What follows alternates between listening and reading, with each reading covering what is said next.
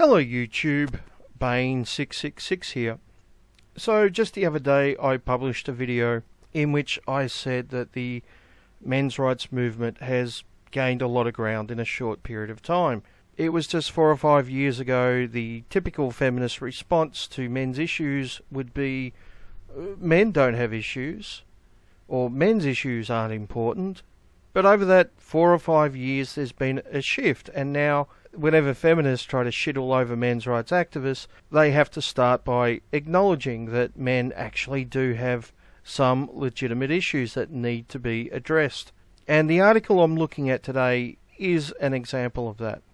A big thanks to Otterface for sending it to me on Twitter. So the article is on everyday feminism, and it's called 4 MRA Arguments That Actually Have a Point, and Where They Go Wrong. Oh well, at least she's talking about some of the issues. That's a start. So without any further delay, let's get stuck into it. When I first learned about men's rights activists, MRAs, a group of people aimed at giving men access to the same opportunities as other genders, I didn't realize they had a reputation for being anti-feminist. In fact, a lot of their ideas seemed pretty feminist to me. Okay, one of the big criticisms I have for modern day online journalism is really sloppy citations. What happens is the journalist makes a claim and they'll have a link to a citation, and when you go and check the citation, usually the citation doesn't say what the journalist is claiming it says. It doesn't back up their claim at all.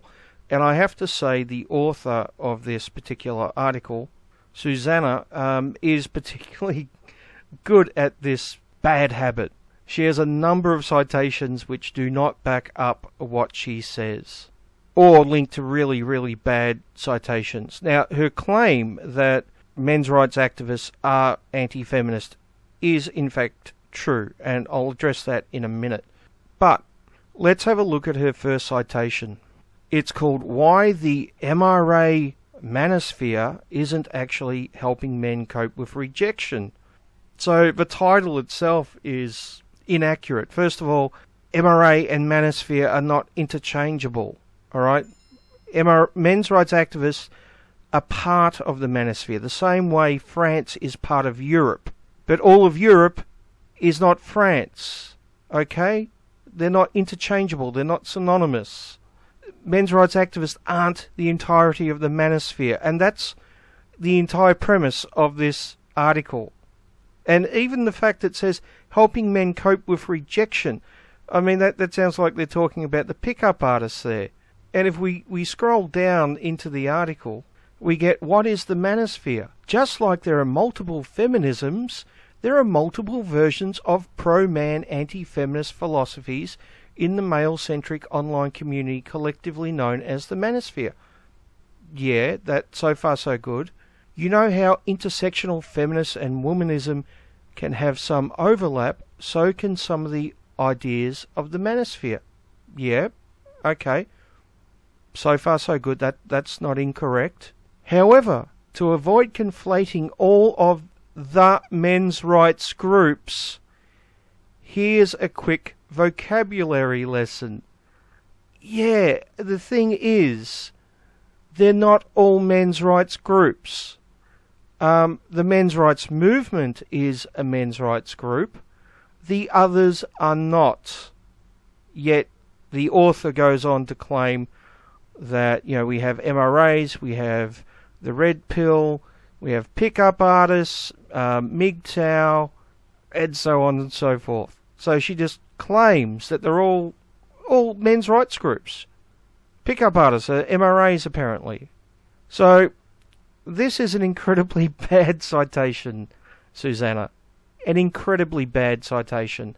And it's a mistake that you yourself make in a little while in another one of your citations, but we'll get to that in a minute.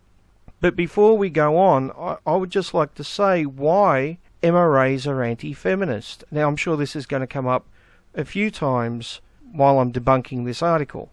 There are many reasons why. If you want a long, detailed examination of men's issues and how feminists often stand in our way, I recommend that you watch my Responding to Garrett series, which, a word of warning, is over 10 hours long, but it's full of citations and evidence and arguments in great detail, which I'm not going to repeat here for obvious reasons. But more often than not, there are feminist groups standing in our way. When it comes to child custody, we have now fighting against shared custody, the largest feminist organisation in the world. When it comes to acknowledging that men can be rape victims of women, we have a feminist group in Israel which stopped the law being changed to accept that females can be rapists. This isn't a small group of tumble of feminists or something. This is a feminist group with power which is affecting governmental change or stopping governmental change. That's standing in our way. When we try to have talks at universities about male suicide, we have fucking protests and the talks being shut down by feminist groups. And then there is the slander and misinformation and bullshit constantly spread about us, like this little gem from earlier in the week.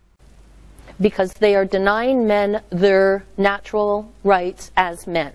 Meaning, if only we could just have sex with whoever and whatever we want, whenever we want, then maybe we wouldn't have to rape you.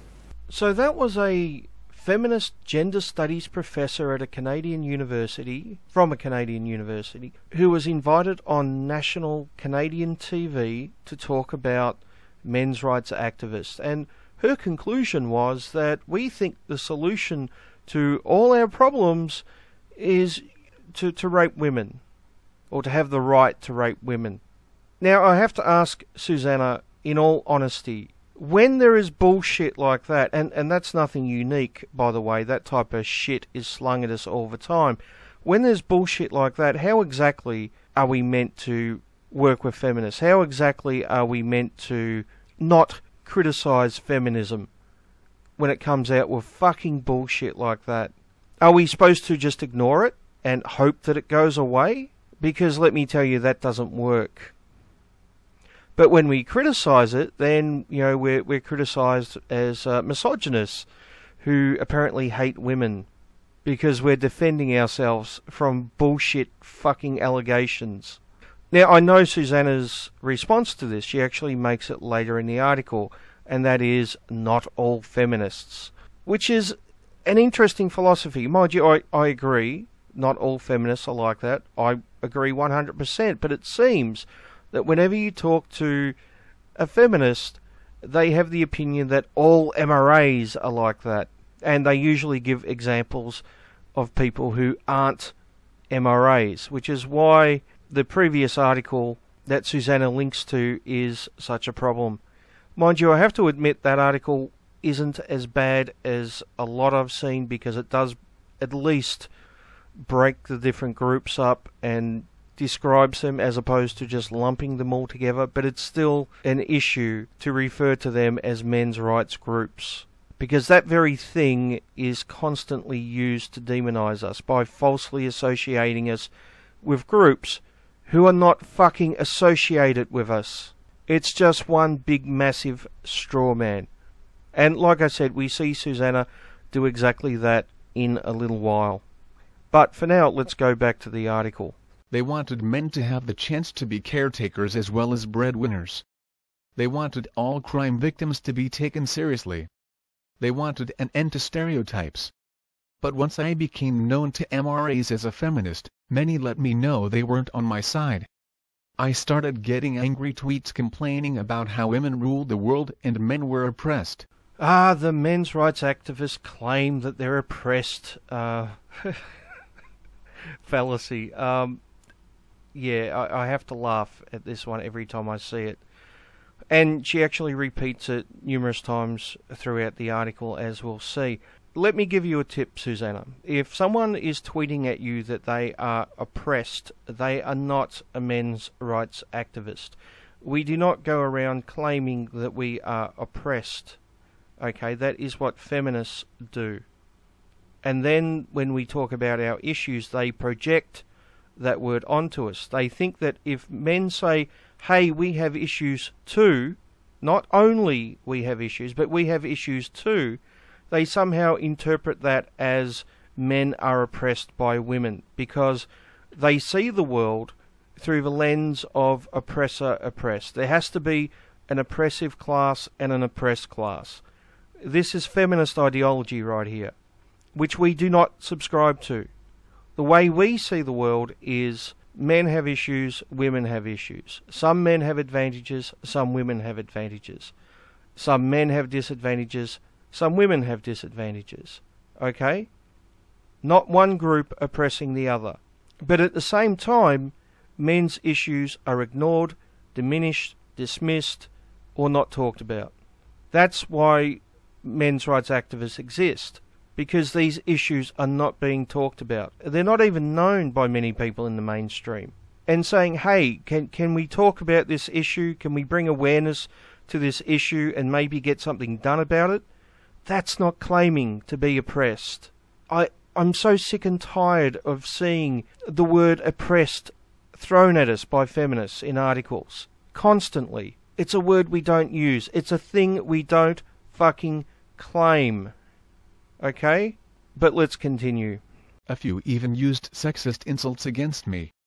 I ignored them for the most part, but when I tried to engage with them, they seemed more interested in trolling me than exchanging ideas. Okay, so we have a couple of claims here by Susanna. One is that MRAs tweet at her saying that they're oppressed, and another is that they use sexist insults against her. Now, let's be clear, she's claiming that these come from men's rights activists. And then she has a link to an article she has written where she tried to engage with men's rights activists, and in her opinion, they were more interested in trolling her than actually exchanging ideas. So, let's once again go have a look at her citation and see if this is in any way accurate. Now, just a word of warning, I'm actually going to spend a fair bit of time on this particular citation because it's by the same author, and it's a key point to her argument that she apparently knows MRAs and has apparently engaged with MRAs, so she somehow knows what she's talking about. So let's spend a bit of time on this Exo Jane article, once again by the same author, and see exactly how accurate it is. So the name of the article is I Spent a Month Thoughtfully Engaging with My Anti-Feminist Critics Online and It Was Pretty Terrible. And the subheading is Stereotypes of MRAs and Internet Trolls Are Confronting, but Are They True? So you'll note that the article is about anti-feminists, it's about MRAs, and it's about internet trolls. And they're all just mixed in together. And we see this throughout the article. Whenever she mentions men's rights activists, it's always MRAs and something.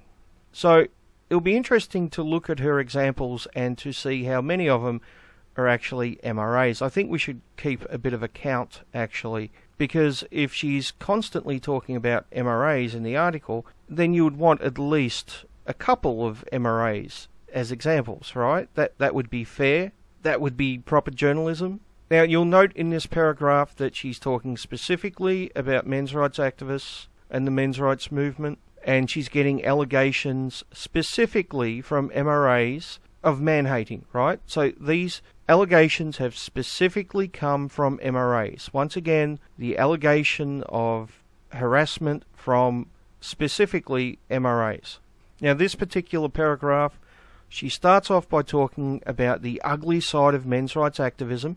So once again, I hope she gives us lots and lots of examples considering what she's talking about MRAs. And then she finishes off the article by saying, finishes off the paragraph by saying the stereotypes of MRAs and internet trolls. So she's lumped MRAs and internet trolls in together, which is convenient because now she can just give us examples of internet trolls, right, without actually giving us examples of MRAs, even though MRAs are the focus of the article clearly.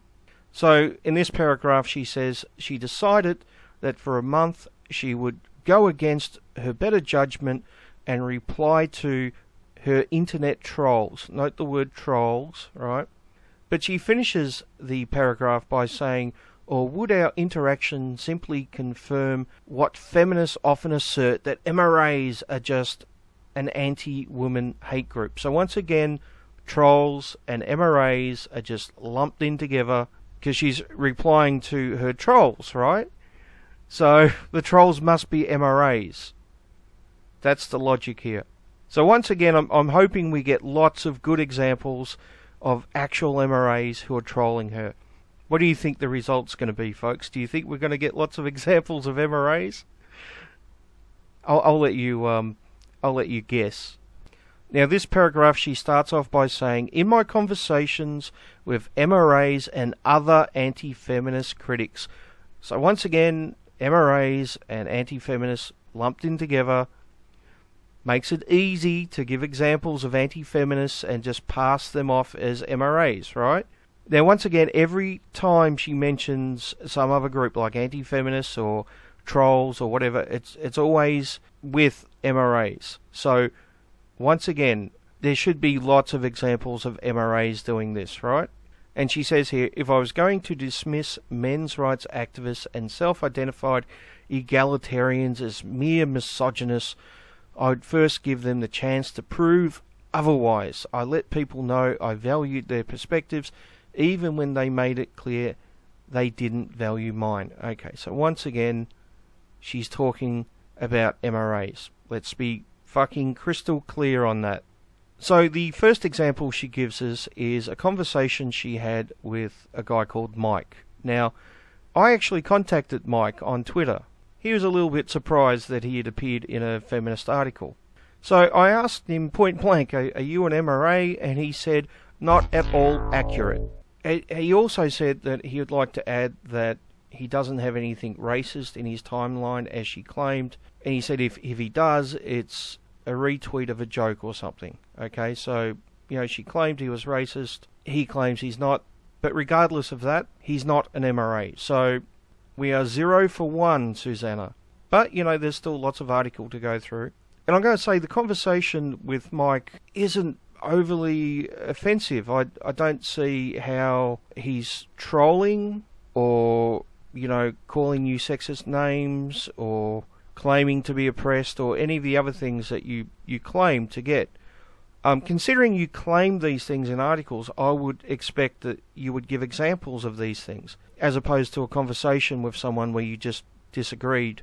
And she says here that the guy's Twitter feed was full of fatphobic, racist, and pro-Gamergate tweets. Well, hey, if he's pro-Gamergate, he must be an MRA, right? Yeah, sure. Now, the next one she goes on to is someone called Texas Drive, who I sent a tweet to asking if he's an MRA. At this point, I have not heard back from him. I suspect I probably won't. If I do hear back, I will do an update later in this video or the next one.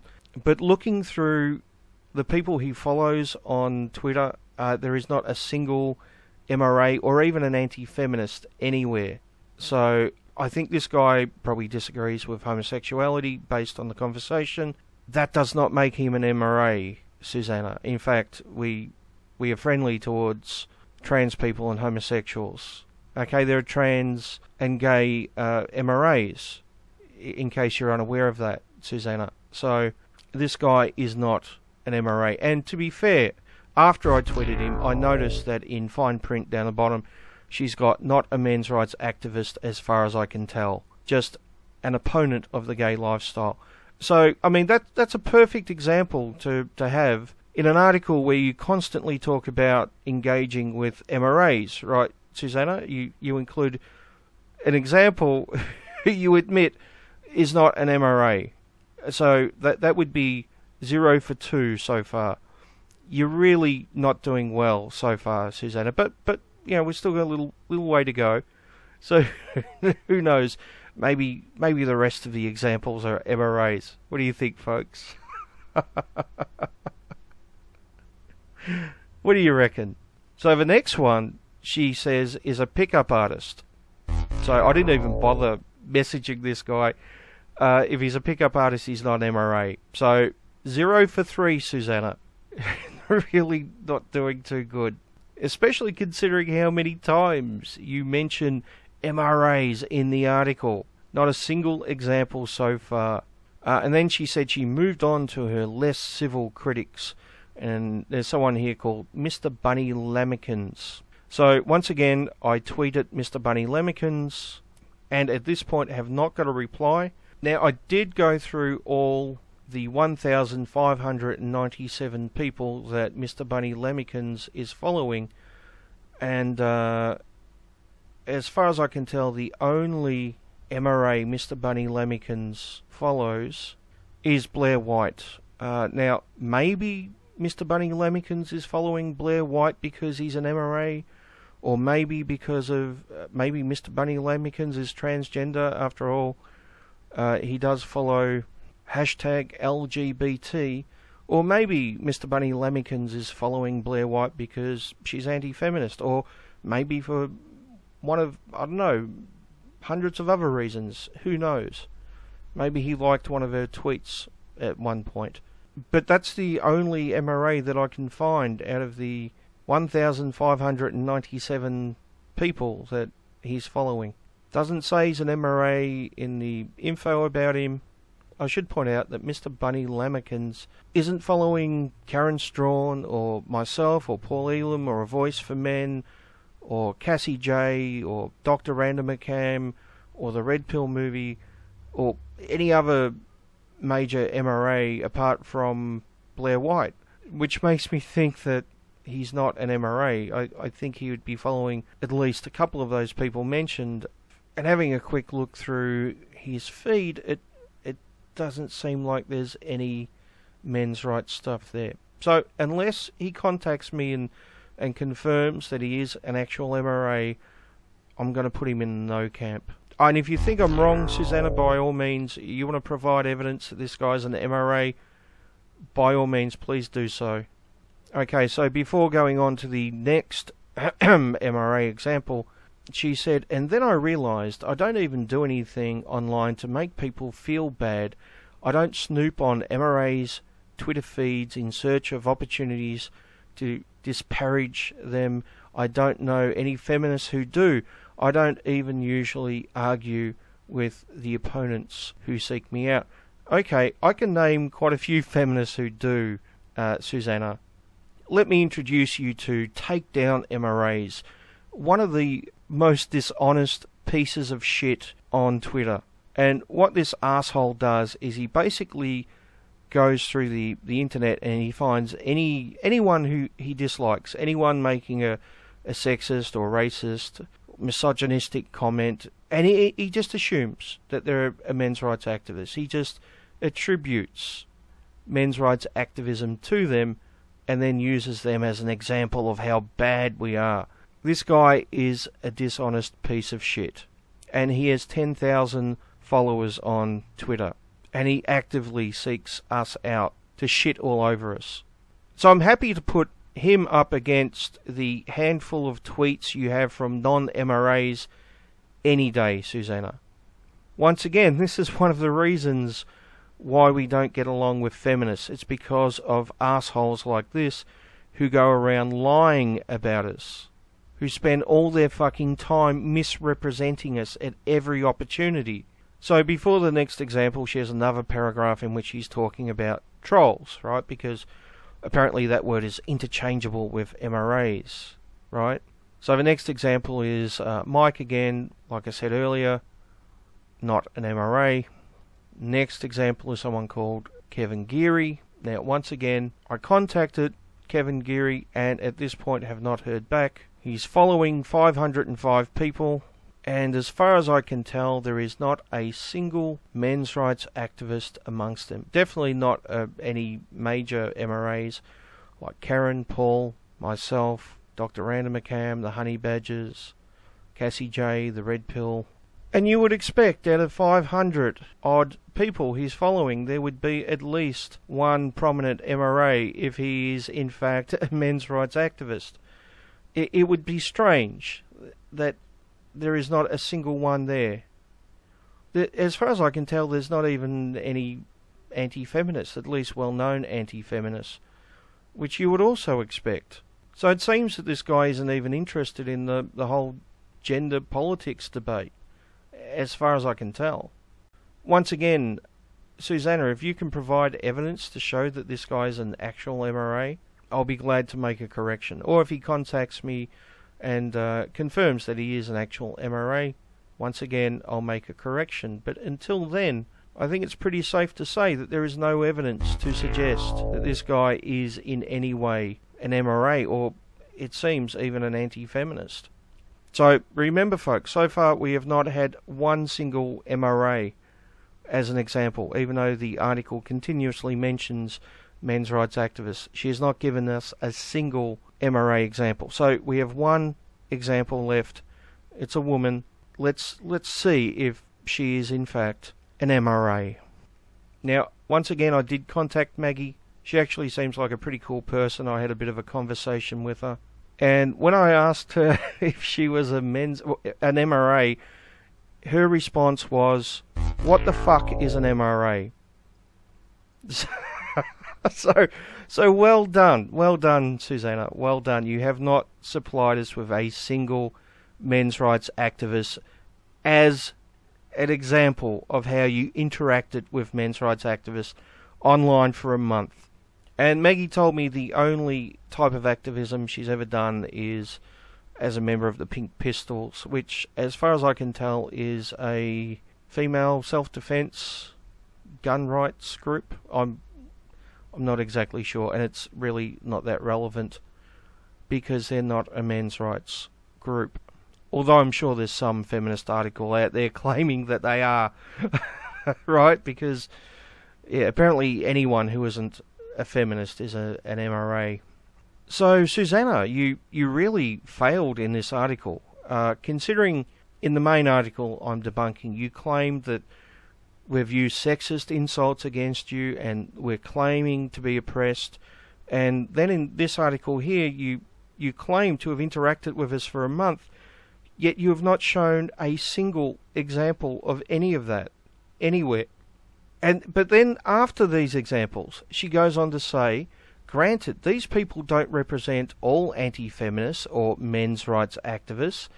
They aren't even all men's rights activists, to be clear. Yeah, do you know why they aren't all men's rights activists, Susanna? Because none of them are. Not a single one.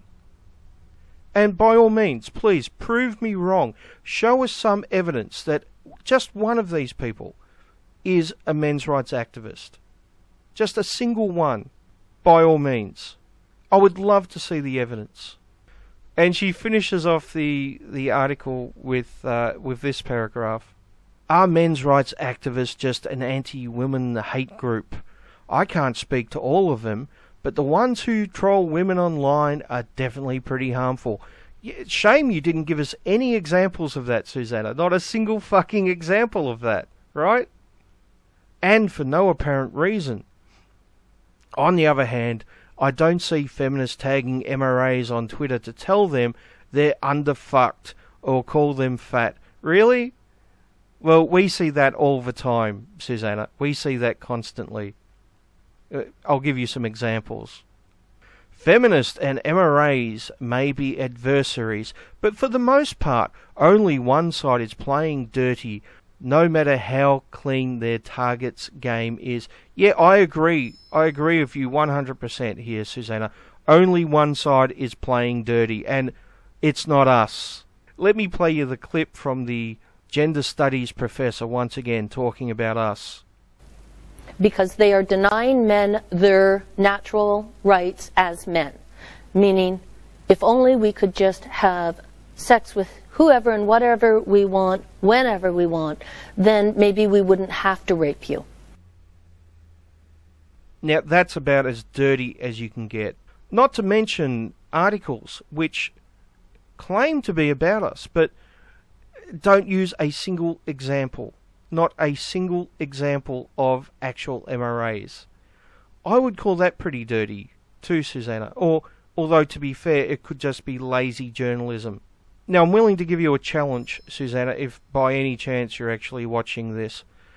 If you ever want to talk to an actual MRA, have a live chat on YouTube, I'm more than willing to talk to you. Or if you're not willing to talk to me because you think this video is a bit snarky. Mind you, I think there's good reason for it to be snarky. But if you think I'm a bit too snarky, I know plenty of other MRAs who would be willing to talk to you, have a reasonable, civil conversation. And for the record, that's something I've done in the past with reasonable, open-minded feminists. On numerous occasions, we've had pleasant, decent conversations. Not name-calling, not yelling, not abuse, talking about actual issues. So there's the challenge. You want to have a chat to an actual MRA, I'm available, and so are many others. Right? That's if you actually care about the truth and evidence and facts, as opposed to spinning a narrative. Now, if you just want to spin a narrative, by all means, continue with this rubbish. Continue claiming that people who aren't MRAs are MRAs. Continue claiming that you receive sexual abuse and MRAs claiming that they're oppressed, and then show absolutely no evidence for it. But if you keep doing that, I'm going to be there to expose you. Anyway, this video's run rather long, and we barely got through the original article, so I'm going to pick it up in part 2.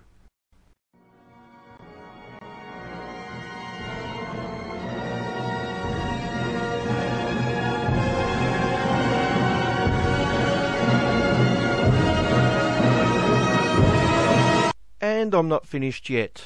2 quick things before I go. The first one is a correction.